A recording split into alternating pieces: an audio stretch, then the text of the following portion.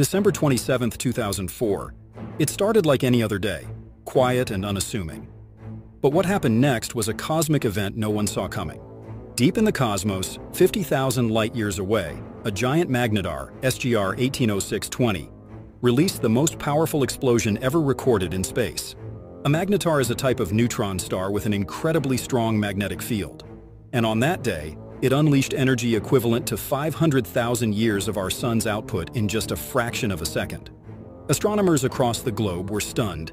The explosion was so powerful, it briefly affected Earth's atmosphere, even from thousands of light-years away.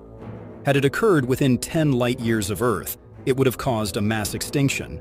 Imagine the energy traveling across space, reaching Earth long after it was set off. A reminder of just how small we are in this vast universe. It was one of the strongest cosmic events ever detected. But who knows what else is out there, waiting to be discovered? The universe always has its